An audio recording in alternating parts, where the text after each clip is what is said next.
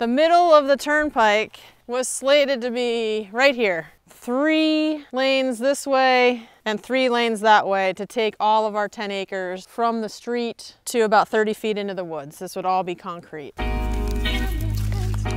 You need rural living to support urban living, and I think it's a shame that we're still putting new alignments in because we surely don't need more concrete. We need them to maintain what we've got.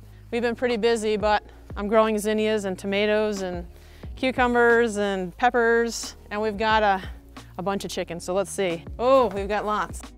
So being able to produce your own food on your own land is pretty important, and we teach our 3 girls how to do it, and I think that they feel a lot of pride in being able to raise their chickens and being able to go in the garden and get food, and they understand where it comes from. It doesn't just come from the supermarket. We want to preserve that. When this all first happened, we had to use legal means to stop the Oklahoma Turnpike Authority because they weren't going to stop just because we told them to. And so we had to keep them out of the bond market and had to stop them. So we filed these lawsuits to make it apparent that, you know, we had a great legal standing. They had to stop what they were doing. But then in order to make those legal wins permanent, we had to go to the legislature and change the statute. We got a group of 45 members from diverse backgrounds. We got with some of the senators and the representatives to write our bills that we thought would put protections in place so this could never happen again. And we ended up with about 20 different bills between the Senate and the House, and we started citizen lobbying, sending 1 to 4 people up there every day to try to get them through committees, and we learned very quickly that we were outfunded for sure by the lobbyist groups. And they put on a big fight, but we managed to get 1 bill all the way through, which was just vetoed by the governor on Friday. So we wrote House Bill 2263 that would change in the way in which the Oklahoma Turnpike Authority Board was put together. Right now it's 100% appointed by the governor, which gives him complete executive power. So that's like saying, hey, Amy, I'm hiring you and I can fire you if you disagree with me, so you better get with the program and never disagree. And that's just what the Oklahoma Turnpike Authority does. They've only voted no 3 times, never, in 10 years, it's been a complete rubber stamp board, and we felt that in order to stop something like what happened to us from ever happening again would be to make the board be appointed by the Senate, the House, and the governor, reduce their terms to 6 years, and force them to sign a conflict of interest statement which says that they can't vote on anything that they have financial interest on, because right now there's bankers, distribution center owners that are making decisions for the OTA based on how it would financially benefit them, and that's not okay. And our governor, Kevin J. Stitt,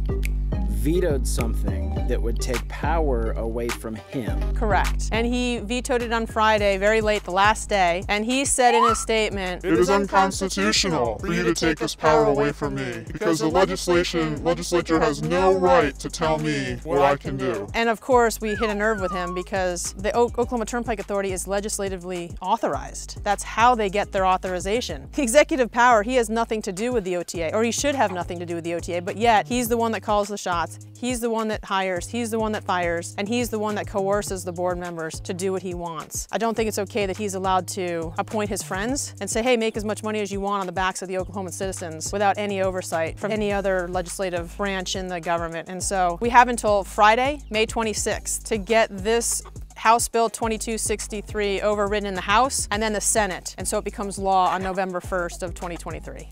Is there anything that the people can do? Like, is this a vote thing, or? The people can email House Leader Charles McCall and House Floor Leader John Eccles and ask them to please put House Bill 2263 on the floor to be voted on for the veto override. And contact your individual senator and representative to get support for this, even though it passed almost unanimously the first time from the House and the Senate with only 2 or 3 nay votes. And so we have all the confidence in the world that once it gets to the floor, the override will happen. But politics are involved, and the governor was lobbying in person against our bill 2 weeks ago in the Senate offices. And so we know that he, out of all the things that he's vetoed, this is one thing that he does not want them to override because it makes him look bad and he has a huge ego. And so we're really hoping that. And it keeps more money in his pocket and his friends' pockets. It keeps more money in his pockets. Crony capitalism at its finest with Governor Jay Stitt, because all his buddies who were caught and are being caught by the Attorney General with conflicts of interest surrounding the Gilcrease Turnpike, it happens all the time. And so we want to try